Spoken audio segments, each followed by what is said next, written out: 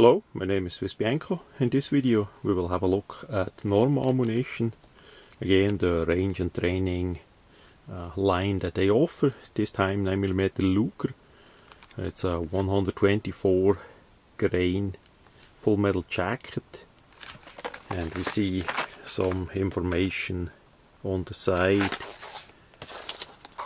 and on the back as well. So assembled in the US with US and foreign components. So this is not made in Hungary, or at least not the final product. Maybe some parts were made somewhere else.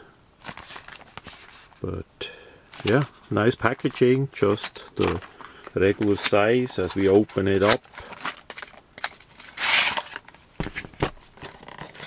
we don't see any markings in the box, and we have a typical black polymer tray, military style. The ammunition is not as compact together as it could be. You see, you have more space between the rounds there. It's a little bit bigger, so less compact storage in ammunition cans and transport and all that, but nevertheless pretty well done. Makes a good robust impression. As we just grab 2 rounds, we see that they have the bottom open. Usually that is closed by the tray, but yes, all is open. That's different. So I did look already through the ammunition. I did not see any flaw.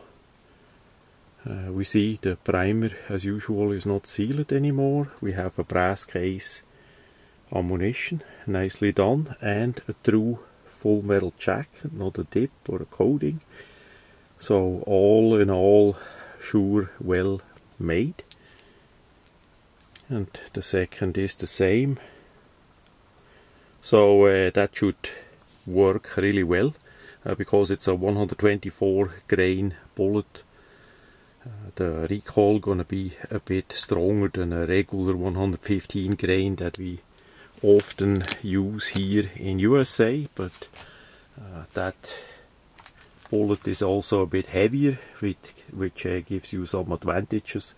If you have a certain pistol from Turkey or from a NATO country that may like more 124 grain style ammunition, that would be something to get.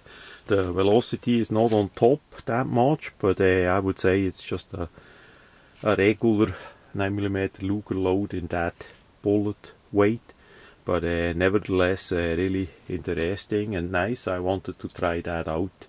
Norma is in business for many years now. They got sold a while ago, and of course there are always a bit changes, so I wanted to have a look again and test it out just to see how it is in 2023, and that's why I got a couple boxes of that ammunition. So that much about the 9mm Luger from Norma.